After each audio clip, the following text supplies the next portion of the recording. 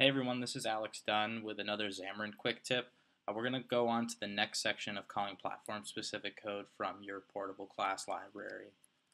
If you didn't see the first video, there are some links to some resources. The source code for all of these are up on GitHub, and there's also a link here to the HockeyApp SDK since that's the platform-specific code we're implementing. So the second method we're implementing is going to be using the Xamarin.Forms DependencyService that they have built in.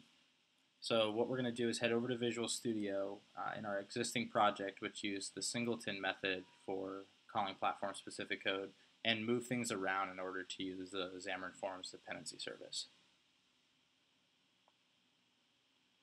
So now back in Visual Studio, we have our implementation from the previous video of our HockeyApp service. So this is in our iOS project implementing the actual native SDK, and that implements our iHockey service, which is our interface in our PCL. And then from there, we have our Hockey Manager, which created our singleton that we referenced before. So the goal for this part is to actually get rid of the need for this Hockey Manager and handle it all in the Xamarin.Forms DependencyService. So there's only a few things we really need to do. On top of our namespace in our iOS project, in our Hockey service, we're going to add an assembly tag here and reference the dependency service from Xamarin.Forms.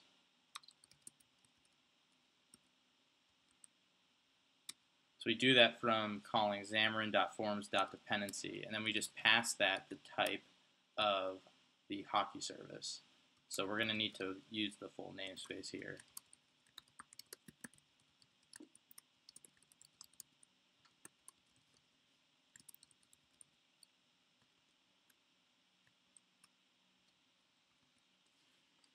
So that's the only change needed here. The next thing we do is go back to our code behind where we actually made the call to our feedback.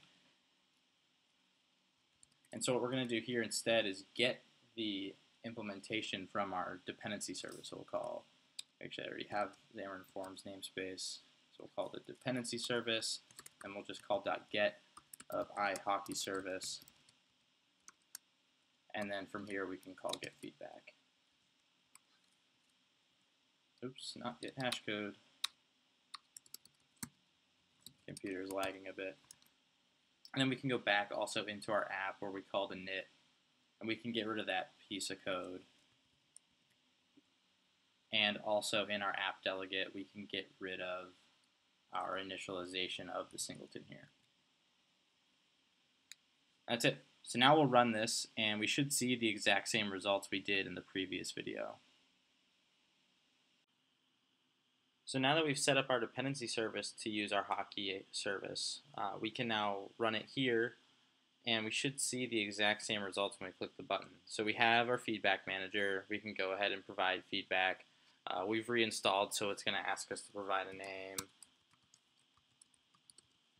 But even still, it's all the same things. The full features are there from the native SDK, and this is without having to have a singleton lying around and without having to call that init from your actual native platform. So it's all handled through that assembly tag. So the next thing we're going to look at is using that same service locator pattern, but without using it in Xamarin.Forms. We'll use a different library to handle registering dependencies and actually pulling them down from a locator. So stay tuned for some more of those quick Xamarin tips.